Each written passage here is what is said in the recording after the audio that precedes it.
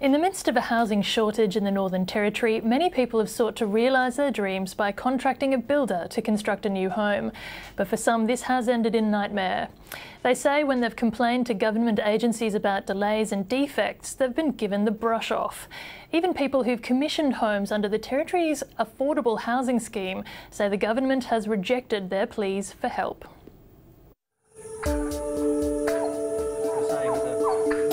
In August 2009, Geraldine and Gary Want contracted Bear Homes to build their dream home for $399,000 in Humpty Doo in the Darwin rural area.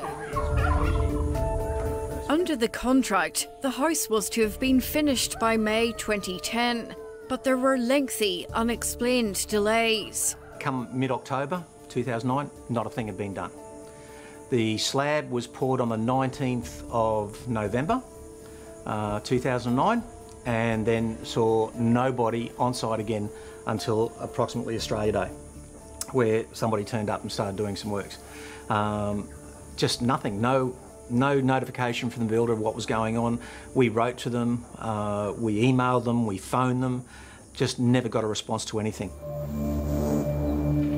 The Wants had to move their furniture into a container and hire a donga to live in on the site. So as of November, we were hit with a progress payment for the slab going down. So now we're paying part of our mortgage for that portion, as well as whatever it costs us for renting the transportable and other living costs.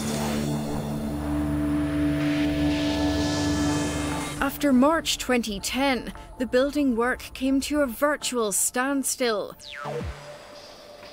In July 2010, Bear Homes asked for a final payment of $81,000 before the house was even complete. It was basically saying that everything had been done.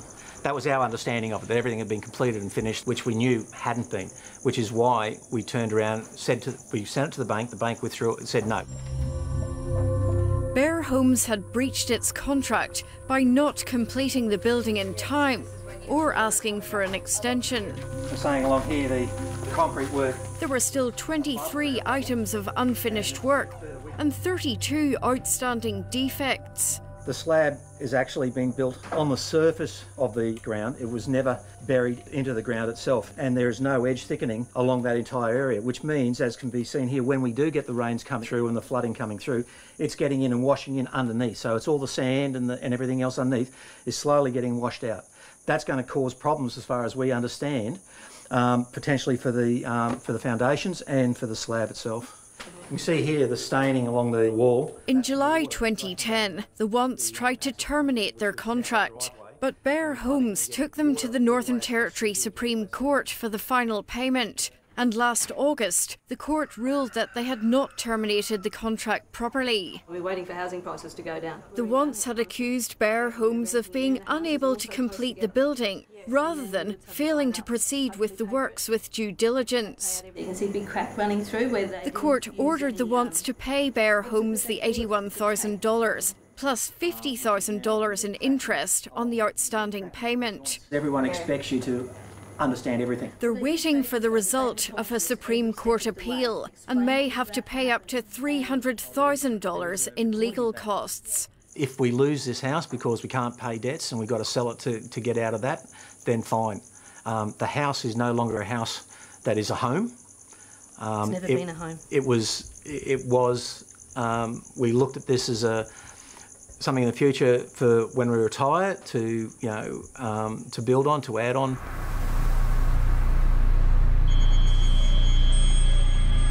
Bear Homes has been asked repeatedly to respond, but no one has been available. The Wants tried to get help from the Northern Territory Government's Building Advisory Services and the Minister, Peter Chandler. Finally, they came back and said, well, no, this is all contractual, nothing to do with us, see you later, goodbye. Go take it to the court, sue them. We're at a point financially that we really didn't have the funds to continue on. The Building Control Director has told the ABC, Building Advisory Services investigated an allegation that the building work had not been constructed in accordance with the building permit. The investigation evidenced that the allegation was in part correct, However, this did not result in any detriment to the building owner.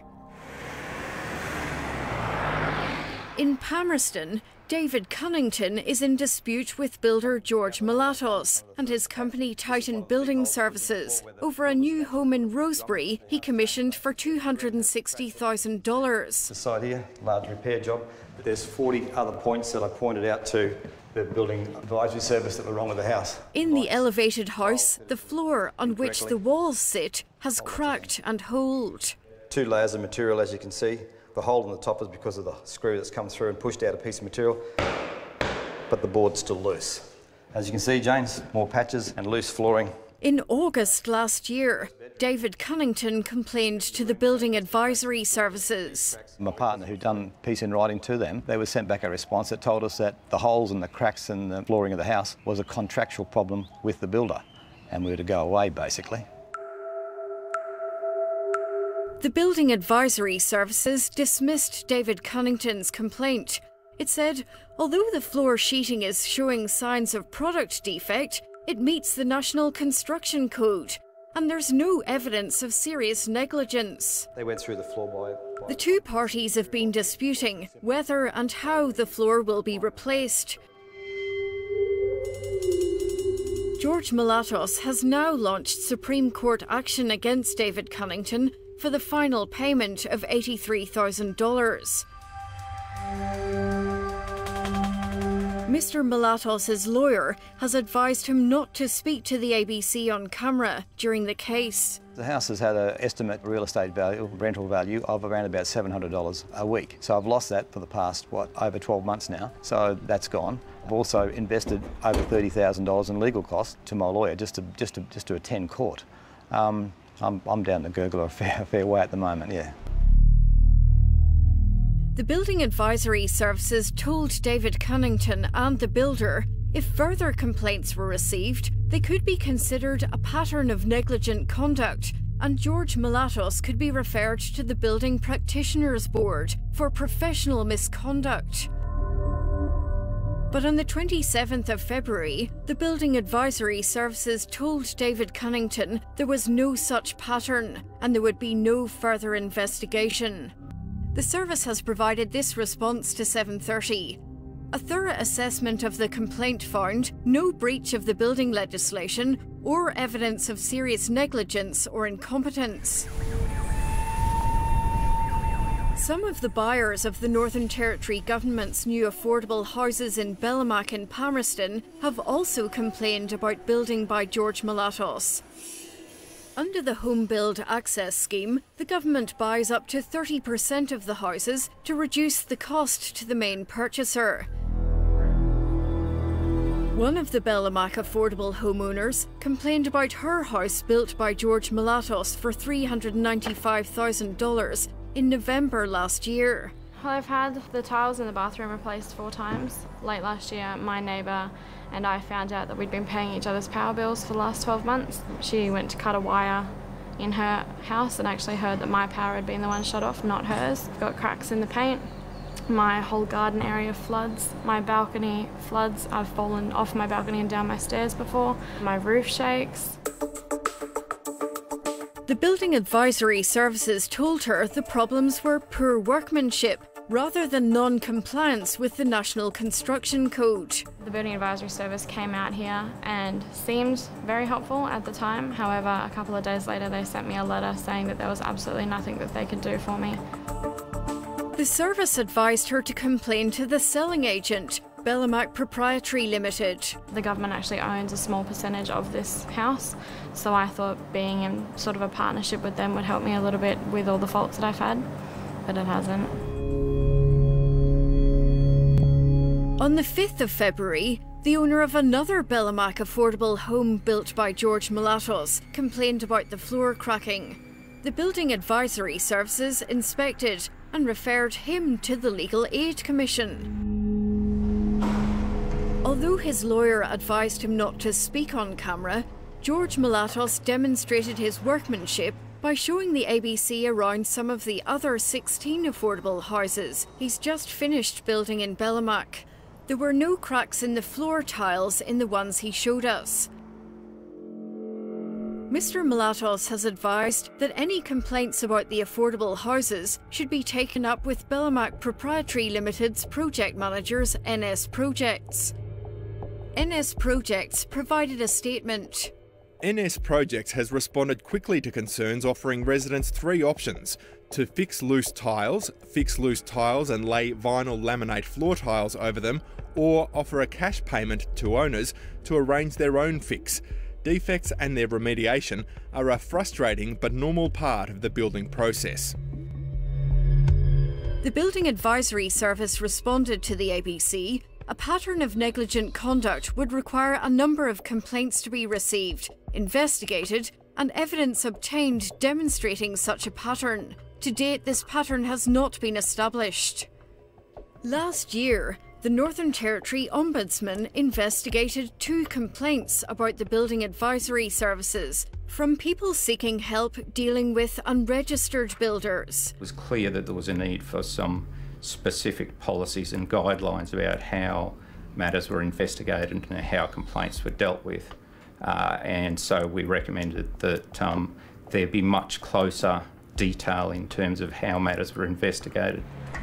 On the Ombudsman's recommendation, the government increased the Building Advisory Services staff from 3 people to 4.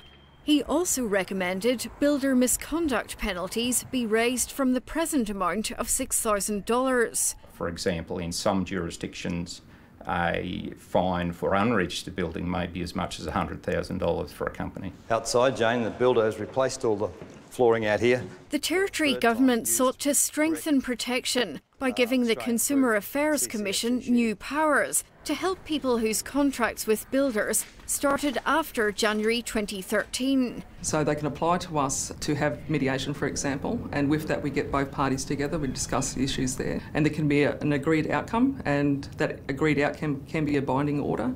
So that gives both parties a clear idea of where they're going forward. And the end of it, where we've stopped here, is where we step down for the veranda, and the roof stops at that point, yeah? Last January, the government also set up the Master Builders Fidelity Fund, an insurance policy that homeowners pay for.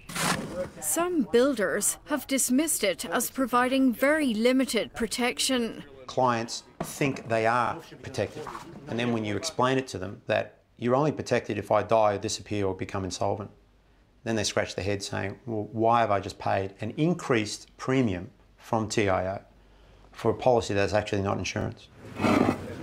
They have formed a builders collective calling on the government to replace the scheme. We need to see it replaced with a government-run scheme where there's an authority with all the players being on a board, so that the fund is managed by that authority, but it has very strong dispute and resolution, which would happen up front before a dispute gets out of control.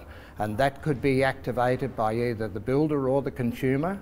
And then that way we can have a situation where we believe that we would resolve the greater majority of disputes very easily and very simply under a very strong guidelines.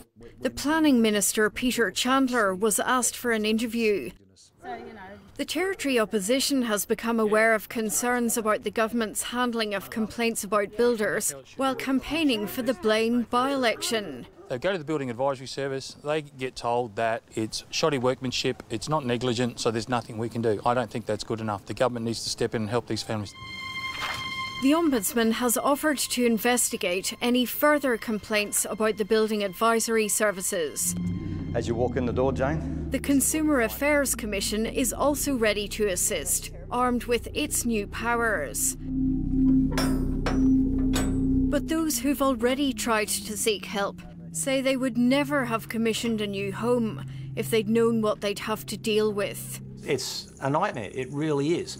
The owners of the contract, the customers, the client, the proprietor, whatever you want to call the person paying the building industry here in the Northern Territory, realistically has no rights. All we want is a better industry, one that's not going to be continually embarrassed, and it's not right that we put people through hell. That, you know, we have people in the Territory at the moment, their lives have been taken over by this issue.